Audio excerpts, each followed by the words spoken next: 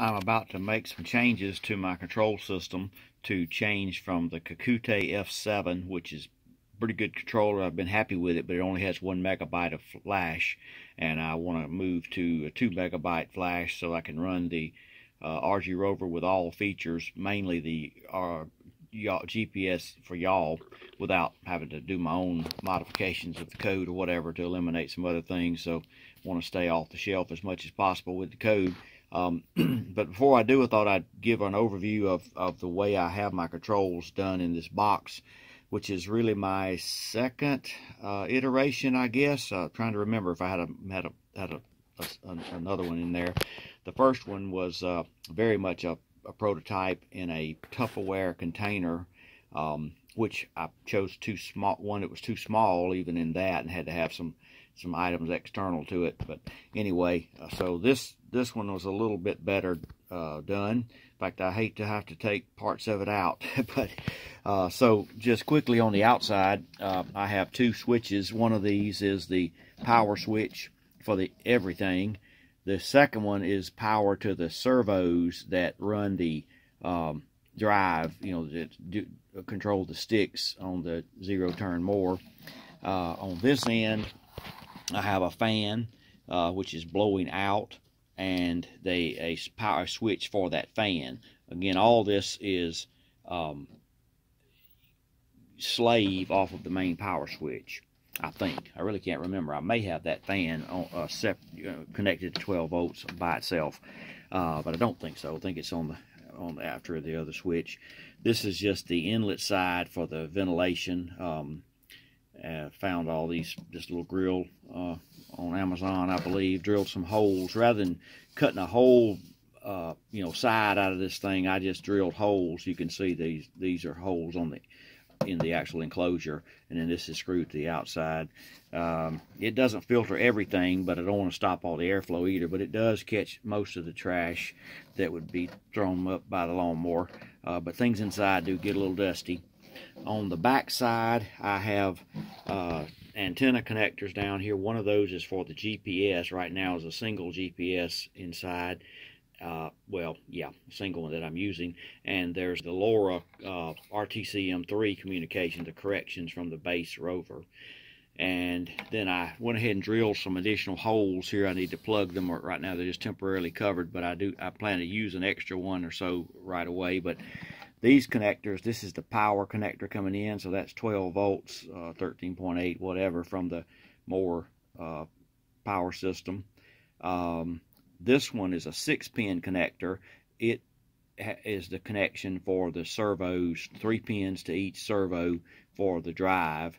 And then my safety interlock, this is wired into the seat safety circuit that will cut off the mower under the couple of conditions I have that shut it down, basically my emergency stop feature and loss of communication. So internally, the way it looks is like this, and let's see, we can look right here and see, the fan, power to the switch for the fan does come from this main power strip, which is fed from the main power switch. So it is everything is a slave off of this one switch, so this switch powers everything.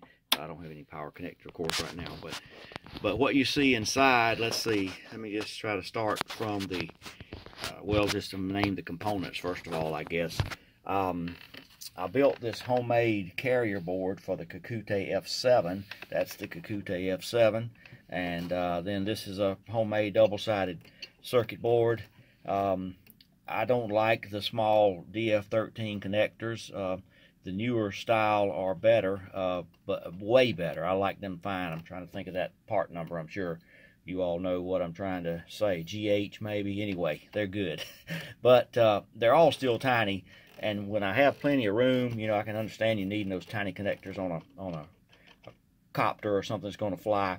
But so the way I made this board, all the ports that are on the Kakute F7 are brought out to both a 10th hitch header and to the standard, to the 13 connectors. So I have the option of plugging in a cable like this from a standard, GPS or whatever, or a connector that's, I've made myself, that's much easier to work with as far as making cables and all. So that's what that board is. Won't go into any more detail, but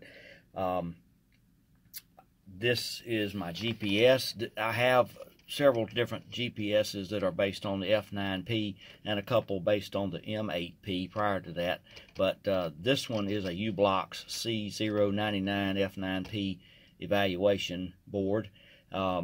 It has a connector for Wi-Fi. It can receive corrections from a similar board through Wi-Fi and so forth, but I'm not using that feature. I don't really need some of the capabilities on that board, but I have them and they work fine. So that's what I put on here. On top of it is a screw terminal Arduino prototype board, and then on top of that is a 3D printed carrier that I have the Adafruit Feather M0 LoRa module that's receiving. It's connected, you see the antenna cable, to here for an external antenna that receives the corrections from an identical board that's on a base. So all this is just the way I chose to mount it to kind of cut down on some soldering and all, and still I think gave me pretty good connections. I have this loose right now from experimenting with things. Let's see. There is no compass in the or magnetometer in the F7. I think I'm right about that. Anyway, I ended up putting this underneath here. This is a 3D printed cover just to hold it down. There's a cheap GPS module there that does give me a second GPS reading, but mainly it gives me a compass as well. So the I2C and the GPS are connected to these two terminals. I'm using a SkyDroid T12, I think it is. That may be the wrong model number. It's their handheld remote control and receiver. That's the receiver for it. I could probably talk about that. It's had really good range. I've had some trouble with communication. It actually serves two purposes, by the way. It gives me the radio control signals, from the handheld remote, but also that handheld remote connects to a PC through Bluetooth, and then the telemetry, so it comes through it. So there's not a separate telemetry radio. If you look, you'll see there are connections here going to the flight controller, to the S-bus connector. But then I guess I removed it, unfortunately, but it's normally on the side. There's a connector that goes from there to the telemetry port right here, Telem 1. So that cable I took off. I've already begun trying to figure out how I'm going to modify this thing. So normally there's a cable from there to the side. That's the standard telemetry from Mission Planner on the PC. And that's why I've had a little trouble. This thing gives a little bit of trouble sometimes when you're trying to download a large mission. It will fail, so that's been aggravating. But otherwise, it's worked okay. Let's see, what else do we have? In the bottom right corner, I have a power supply. I keep forgetting if it's 7.4. Let's see, I've got a high-tech D845WP right here on my right here. So 7.4 volts. Okay, so the maximum voltage you can use with the servos that I'm controlling my sticks on the zero turn more, the maximum voltage you can use is 7.4. So that's a 7.4 volt power supply. It's actually adjustable, but I've got it set to 7.4 volts. So it, on my circuit board, I bring in the 7.4 volts to right here, and then I'm routing that on the board to the power connectors, power pins for these connections that go out and go to the servos. So that's how I get 7.0 volts kind of neatly tied into the wires that go down to the servos. Next, I have a couple of relays. One of them I'm not using yet. I plan to use that for auxiliary equipment with the mower, or either the PTO on the mower. Had a lot of different thoughts on that, but what I really need right now, I'm planning to try to pull a sprayer with the mower, and I need to turn on and off the pump. So I'm planning to take this small relay and have it control a larger relay that provides the power to the pump on the sprayer, but that's unused at the moment.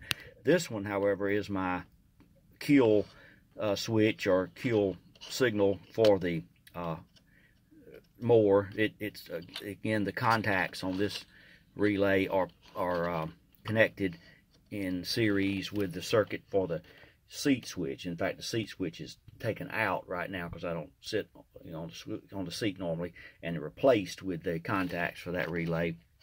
So it is controlled from an Arduino compatible board that's underneath there.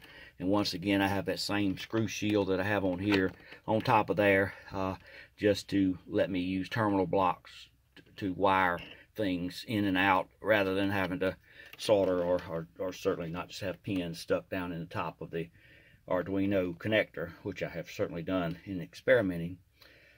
So I think that's it. The way the wiring works, I have these terminal blocks, Euro style terminal blocks for ground and 12 volts, and the power wiring, the ground goes straight from here to this ground terminal block.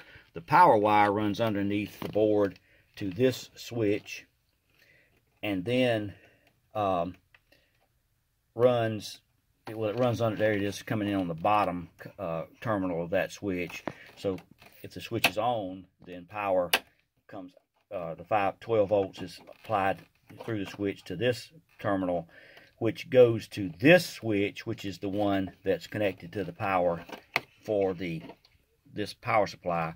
But also, just, you know, coming off that same terminal, power goes from there, you may can see the wire, to the power strip.